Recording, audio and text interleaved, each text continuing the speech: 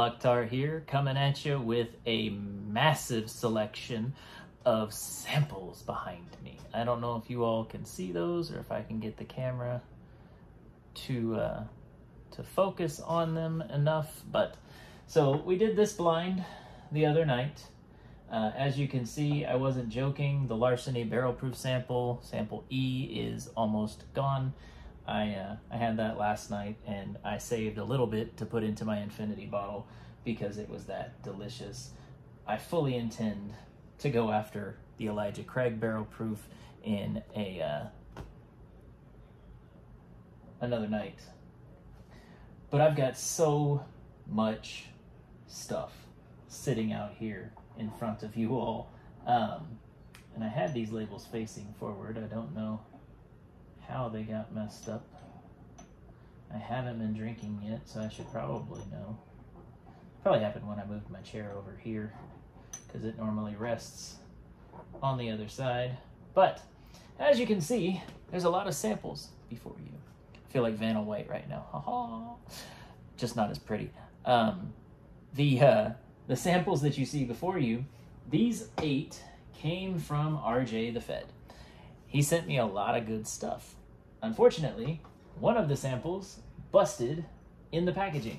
As you can see, whatever this one was, which we don't know exactly what it was, because the way that it leaked, the cap actually busted off, and I replaced the cap with another from a different sample, and it leaked all inside the packaging, and so it ended up smudging the labels on everything that was in that packaging. So we have, we figured out what a couple of these are, because they weren't too bad. But 2 of these are complete blinds. I have no idea what they are, because RJ couldn't remember what he sent me. I have no clue what's in those bottles, and that gets me kind of excited. So I think tonight, that's what we're gonna do. I'm gonna open one of those 2, probably the one that still has some in it, and we're going to try it. I'm going to give you some tasting notes, and we're going to see what it comes out to. I'll talk with RJ the Fed after I give my tasting notes before I post this video, and I'll try to post a picture of the bottle and what it is as I'm explaining what it is that I am getting from it. Now, understand, I could be completely wrong. Again, I have been blessed to be accurate with the descriptions and the tasting notes and everything that I've done so far. I say blessed because that's how it is. I am new to this entirely. There's no reason I should be giving as accurate a tasting notes as I have been doing. Eventually, the streak is going to end. I am certain of it. So this is going to be fun. I also need to shout out Whiskey Shaman for a couple of different things. Number one, he sent me samples also. He also sent me this coin. Now, I'm gonna have to get it to focus, but that is Whiskey Shaman's logo. And I don't know if you can tell, but that's a pretty thick coin. And on the back, it says, "Keep your spirits up." Pretty cool little coin, okay? Very cool coin. And I took the pin that RJ sent me, the Natterjack pin, and put it in with the label, the plastic protective case and the label for that coin, so I don't lose those. But anyways, he also sent me a blind. Now, you all can't see it, but there are numbers on each of these bottles that he wrote in Sharpie. And then he also sent me instructions. So his blind is a little bit different. It's called Find the Imposter. 1 point for the type of whiskey, if it's a bourbon, a rye, or a malt. 1 point for the proof, plus or minus 2 for the proof. 1 point for if it's a finished bourbon or whiskey or rye. 2 points for the bottle guess, and then 5 points for finding which one is the imposter. Total of 25 points. Here's the problem. I don't have a lot of whiskey knowledge. I have a lot of tasting knowledge. I know a lot about food in general, and I know how to taste these whiskeys. I'm learning about the different flavor profiles though, so I don't know how accurate I can get with this. It's gonna be a very low scoring event when I do it, However, that is not what we are doing tonight, because I don't feel like I could do 4 pours tonight. So, what we're going to do, I'm going to grab this bottle right here, and as you can see, boom. We have no idea what that is. No clue. And since I have no clue, it's going to be really fun. So, join me on a journey as we discover, yeah, it's clean, what RJ sent me. Thank you again, and cheers to RJ the Fed, and to Whiskey Shaman, and Night Method, and Life from the Patio, and Drizzo, and I'm sorry if I missed anybody. Who else is sending me samples? Good night. That's a lot. Yeah, this is a ton of samples that sit before you, and it's not even all of it. I still have 14 samples in the mail on their way to me. I'm gonna need a bigger table very soon. Very soon indeed. Okay. Anyways, let me get this into my Glen. It's a bit of a heavy pour, but I don't plan on having anything else tonight. So let's do the full 2 ounces. And I still have some of it left, so if I end up liking it, we will add the rest of that to my infinity bottle. Y'all, I'm blown away. Ooh, that's got some proof on it. Whatever it is, it smells good. I will say that. And yes, that's my favorite phrase. I say I will say that so many times. It's a filler in my mind. So I apologize if that annoys you. I'm working on finding better word choices and ways of saying things. I'm nerdy with everything. And so even the way that I speak makes a difference to me. You all may not even pay attention to it. You may not even notice it. But there are some people like me with ADHD who pay attention to everything. Okay. Interesting. So, this one smells good, so I know it's not the Bernheim wheat whiskey.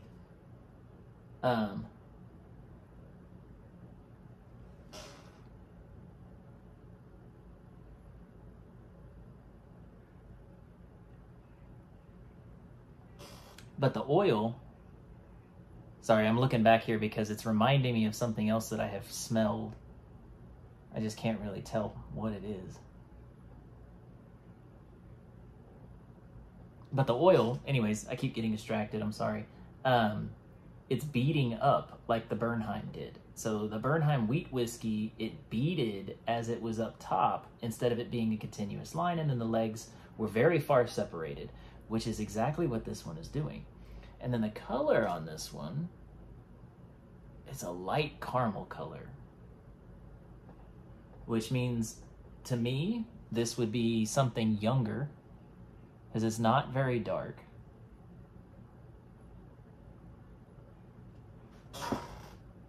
Wow.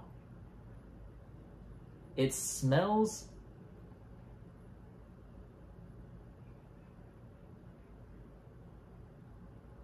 like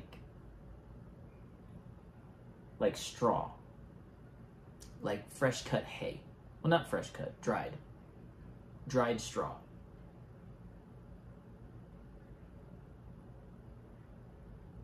I get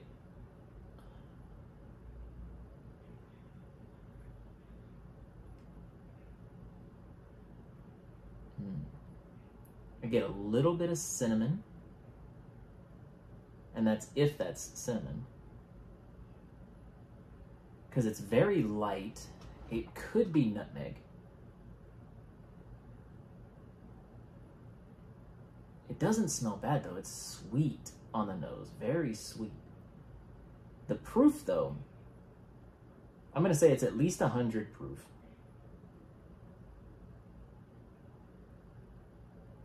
It's got me interested. I will say that. There I go again. I have no idea what this is going to be, what this is going to taste like. I enjoy the smell. And I think I've aerated it enough. Let's see how this tastes. So, cheers, RJ. Thank you for the samples. Thank you for sending me this. I don't even know what else to say other than thank you. This whole community has been absolutely amazing. I am floored by the generosity that has been shown. And to you all, you know, it's just a couple of ounces out of some bottles you already have.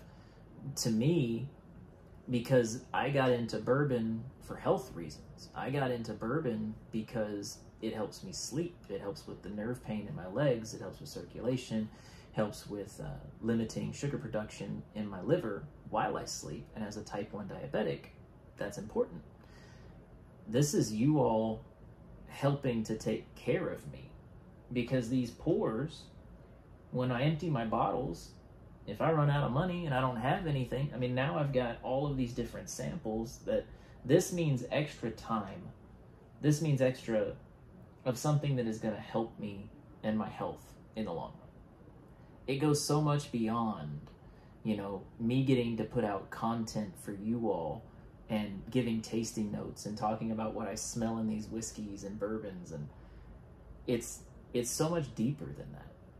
And the fact that people are just willing to say, hey, we liked your videos, we like what you're doing, here, try this one,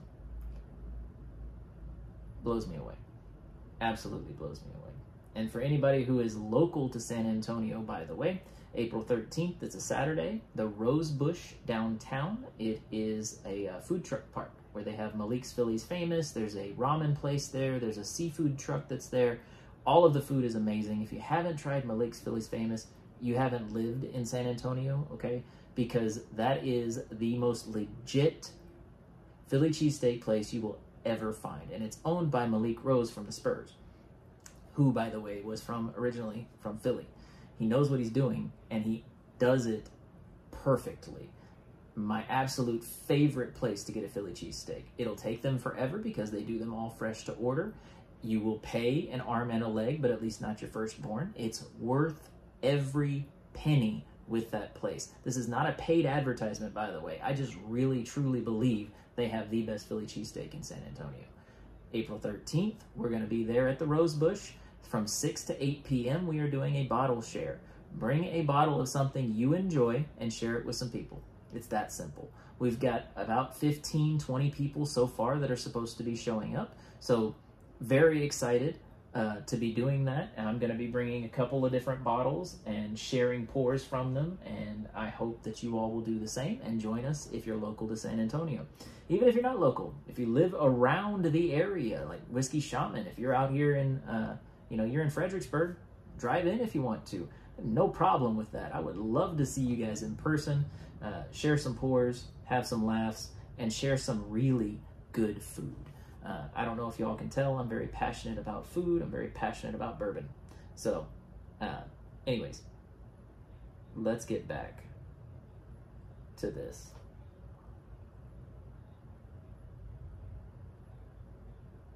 Yeah, so I'm guessing at least 100 proof. It kind of stings the nostrils as you nose it. I get this fresh straw, dried straw note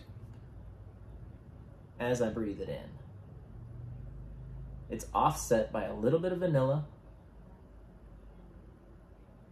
And it's not quite caramel. It's a little darker than that. It's maybe a toffee note. And then that light cinnamon, nutmeggy. I don't know how else to describe this. I mean, it smells really good. So, here we go. First taste. Cheers.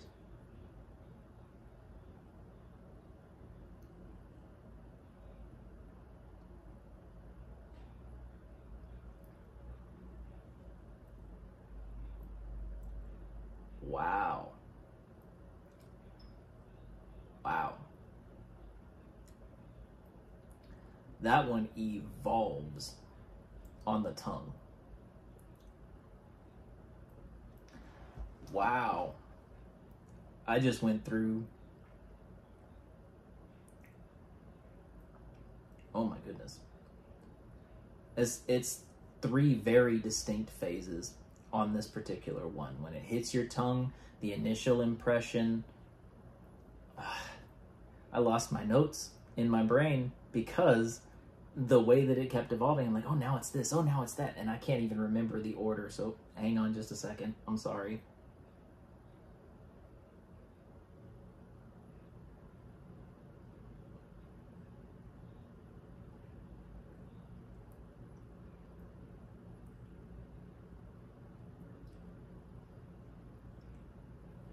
Okay, so initial flavor that hits your tongue is sweet.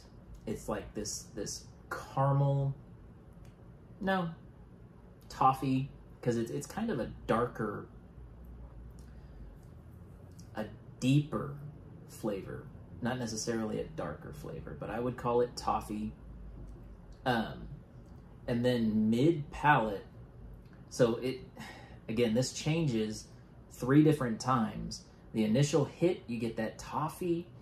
Let me see how the nose is changing. God.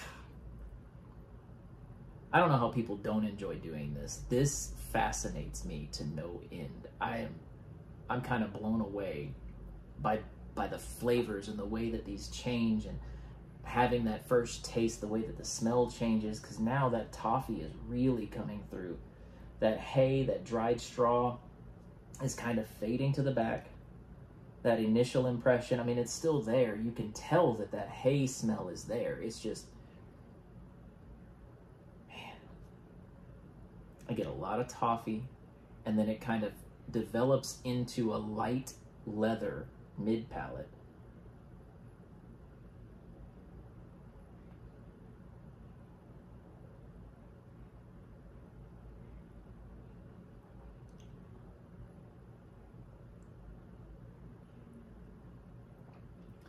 And then that light leather moves away.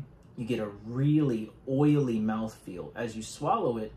So on the tongue, there's no burn. As you swallow it, you get that Kentucky hug as it kind of goes down. It's that warming sensation from the inside out.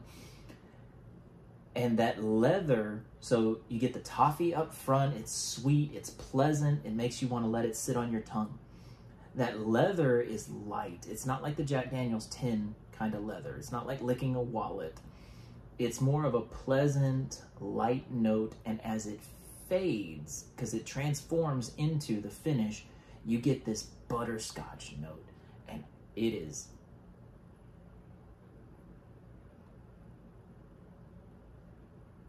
really good. This is a fantastic bourbon, whiskey, whatever it is. I don't really get any of the cinnamon. Is that baking spice? Hang on.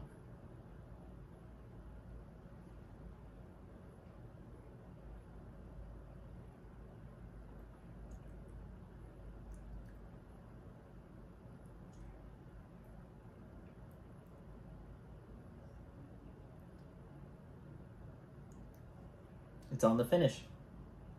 Light cinnamon, nutmeg. I think nutmeg is a more accurate description. It might be just the proof that's making me think that it's cinnamon. This could be over 100 proof.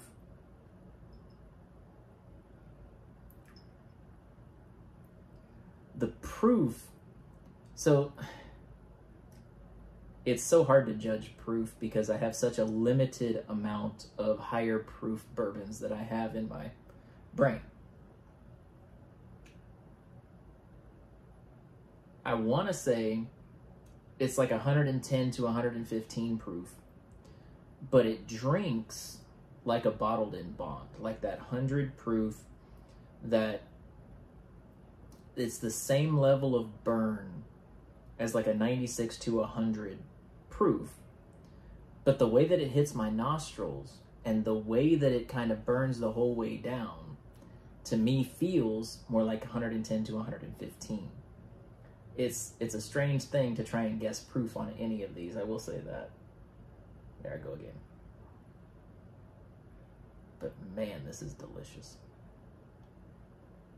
I gotta say, not having any brand bias by not knowing what's actually in the glass changes everything with what you're experiencing, what you're tasting, what you're getting from it even, the smells, the...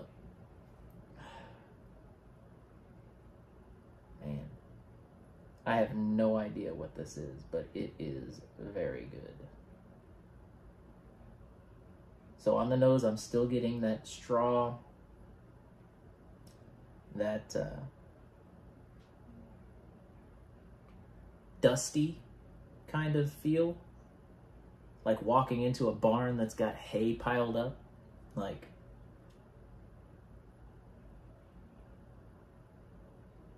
But then it's offset by having that caramel, that vanilla,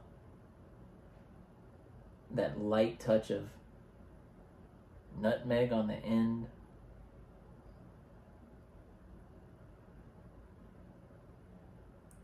There's something else sweet on the nose, but I can't really tell. I want to say butterscotch, but that's because I know I'm getting that in the flavor. There might be a slight fruity note to this.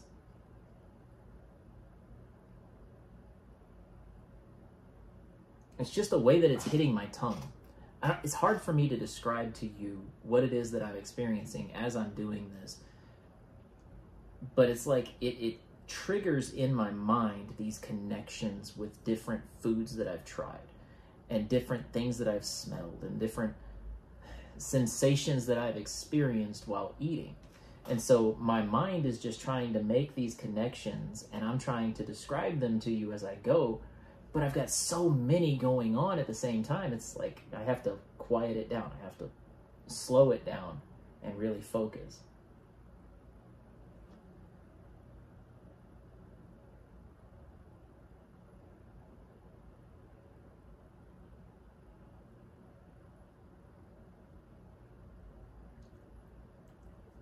Toffee, leather, that pleasant butterscotch with that nutmeg on the end. I would absolutely own a bottle of this. I have no idea what this is, but this is delicious. And I hope my tasting notes are on point and that RJ knows which one I'm talking about with the flavors that I am getting. But again, I could be humbled and him would go, I don't have any butter or any bourbons that do that. So it could be. It could happen. Man, I will say, there I go again. I enjoy this one. This is delicious. I could definitely see myself buying a bottle of it. That pour will not last long, whatever it is.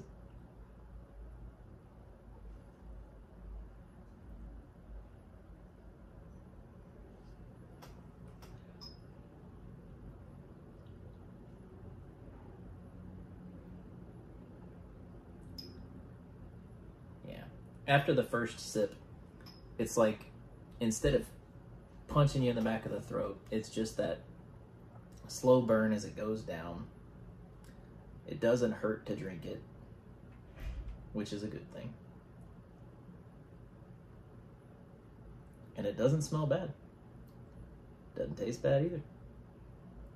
Whatever this is, RJ, thank you so much for sending it to me. I thoroughly enjoyed this one. That's what it is. So like a sweet oak. So that straw, a sweet oak, not fruity. It's that sweet oak that's hitting me. And so mid-palate, instead of it just being the leather, there's also a sweet oak note to it, and that's what fades into the butterscotch. That's what that was. I was trying to figure it out.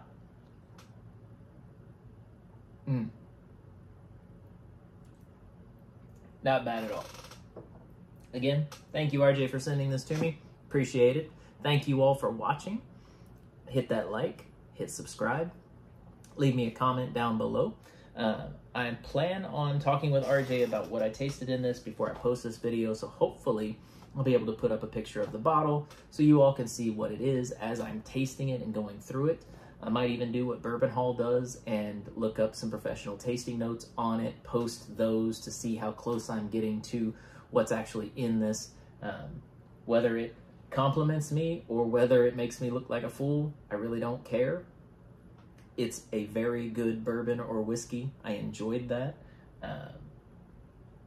And so, yeah, I think we're done for this particular video, but stay tuned. I've got plenty of samples to run through and to give tasting notes on, to talk about the amazing things that I have been sent. And then, of course, we're going to have another blind video with the 4 from Whiskey Shaman, and we will see what else we end up with. If you've got some ideas for a video for me, feel free to drop those in the comments as well. I respond to every comment that I get.